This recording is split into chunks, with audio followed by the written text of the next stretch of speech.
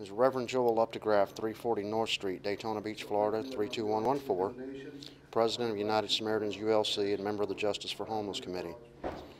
I'm going over what I went over with the City Commission meeting tonight, and I'm going to repeat it the way I said it in front of the Commission. That I was at City Island earlier today, and they have signs up that says rental space only, no trespassing, City Ordinance 29.77, and this is at the Pavilion. And when I went to make sure that I had the right ordinance, 3 police officers were there, and I was confronted by one who says that's no trespassing. I told him I was only trying to get the ordinance right, make sure I had the right ordinance. He said the ordinance doesn't matter, there's no trespassing. So I'm reminded of an incident in June 1964 when victims Andrew Goodman, Michael Schwerner, and James Cheney were abducted and murdered by the Neshoba County, Mississippi Sheriff deputies that were members of the White Knights of the Ku Klux Klan. After the state refused to prosecute in 1967, the U.S. federal government charged 18 individuals with civil rights violations. 7 were convicted, and sentences ranged from 3 to 10 years. The point I'm trying to make is that it's a federal crime to violate someone's civil rights in the United States. Daytona Beach city workers recently put up signs in the Pavilion on City Island stating, rental use only, no trespassing, City Ordinance 29.77. I've been unable to find this ordinance in the Daytona Beach Muni Code, so I'm doubtful that it exists. And if it does exist, it was passed without proper notification to the public in violation of Florida's Sunshine Law.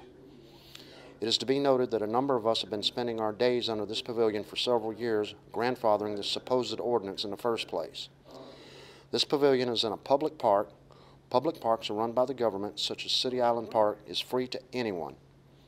Restricting certain areas of the park by social status is a violation of civil rights, and we, the community, wish to know who is responsible for this supposed ordinance, as they are subject to criminal charges on the federal level.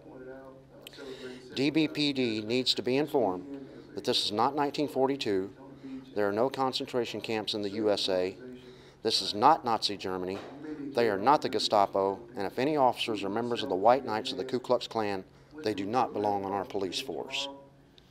And that's from Reverend Joel Uptagrafft. Good evening, Mr. Mayor, Commissioner. Reverend Joel Uptagrafft, 340 North Street, Daytona Beach, Florida, 32114. President of the United Samaritans Universal Life Church, member of the Justice for Homeless Committee. I was at City Island earlier today, and they have a sign posted up that says no trespassing, City Ordinance 29.77. As I was walking up just to make sure I had the ordinance right, 3 police officers were there. One said, hey, that's no trespassing. I said, excuse me, I'm just looking at the ordinance. I just want to make sure I got the ordinance right. It doesn't matter what the ordinance says. It says no trespassing. So I'm reminded of an incident in June 1964 when victims Andrew Goodman, Michael Schwerner, and James Cheney were murdered by the Neshoba County, Mississippi Sheriff deputies that were members of the local White Knights of the Ku Klux Klan. After the state refused to prosecute in 1967, the U.S. federal government charged 18 individuals with civil rights violations. 7 were convicted, and sentences ranged from 3 to 10 years. The point I'm trying to make is it's a federal crime to violate someone's civil rights in the United States. That's right. Daytona Beach city workers recently put up signs at the Pavilion on City Island stating rental use only, no trespassing, City Ordinance 29.77. I've been unable to find this ordinance in Daytona Beach Muni Code, so I'm doubtful if it exists. If it does exist, it was passed without proper notification to the public in violation of Florida's Sunshine Law.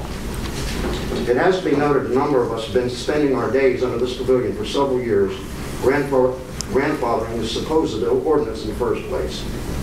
This pavilion is in a public park. Public parks run by the government, such as City Island Park, is free to everyone.